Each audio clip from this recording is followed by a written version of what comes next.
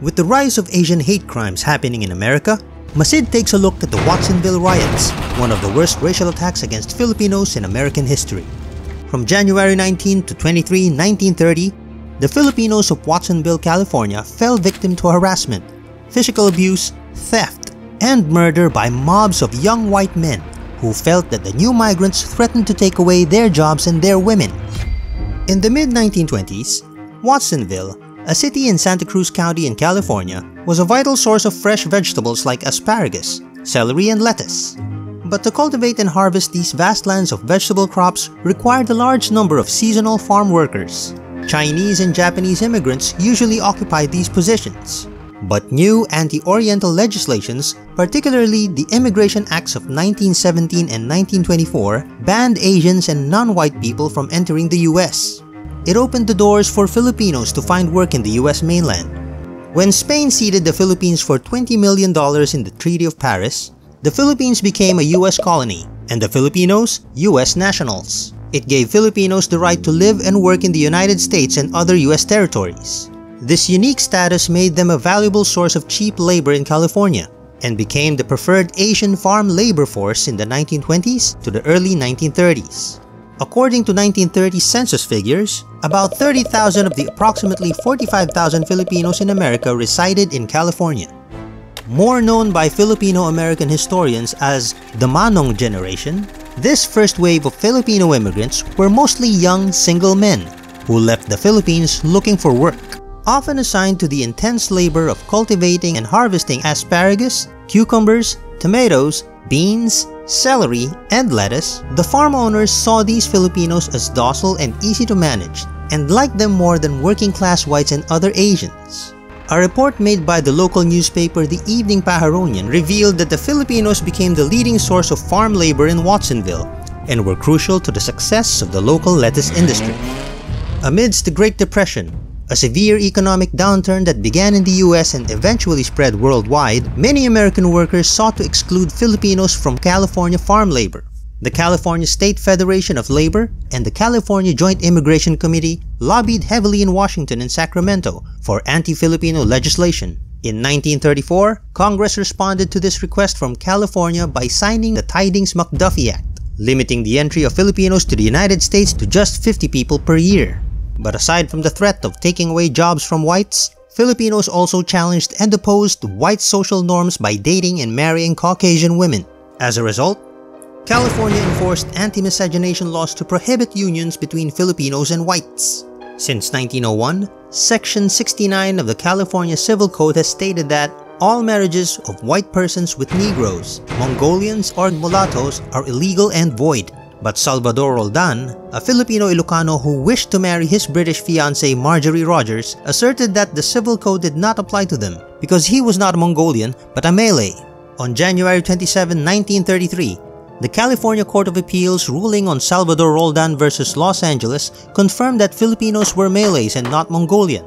With the help of scientific research by anthropology expert Johann Friedrich Blumenbach, Justice T. Archbold ruled that Filipinos were indeed Malays and legally allowed to marry whites.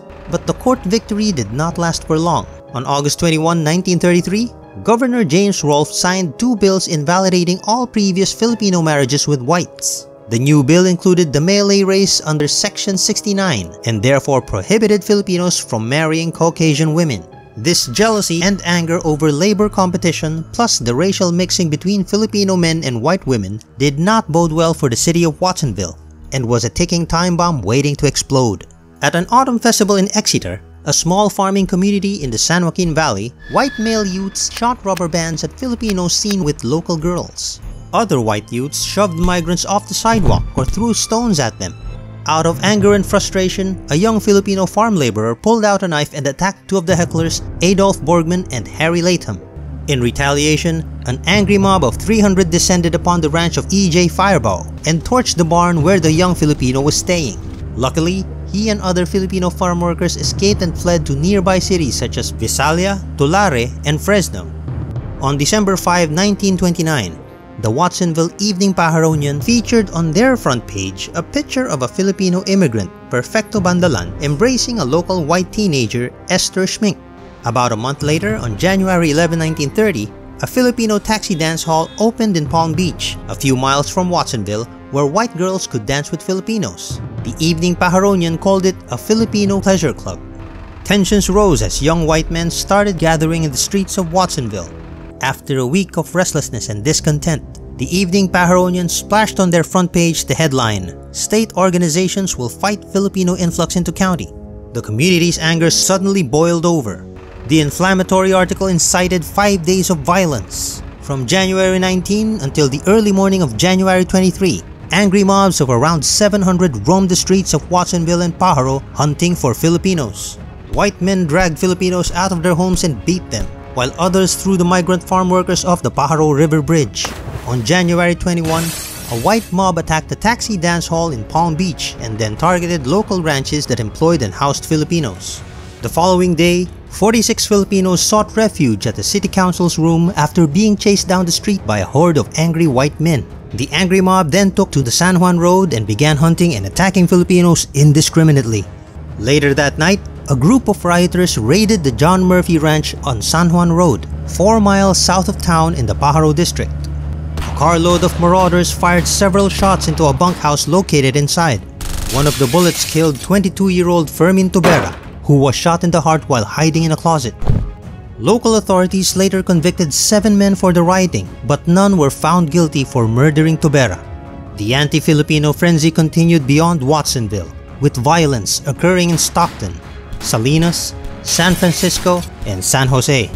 News of the riots resulted in street protests in the Philippines in solidarity for Filipinos in America.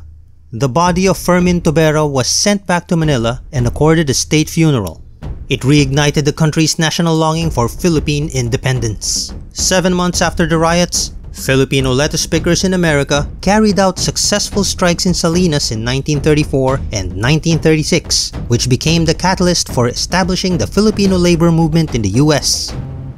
On September 4, 2011, in a resolution authored by Assemblyman Luis Alejo, the state of California apologized for nearly 100 years of discrimination towards Filipinos and Filipino Americans. And on November 13, 2020, 90 years after the riots, through a council resolution brought forth by Mayor Rebecca J. Garcia, the city of Watsonville formally apologized to the local Filipino community for the 1930 anti-Filipino attacks.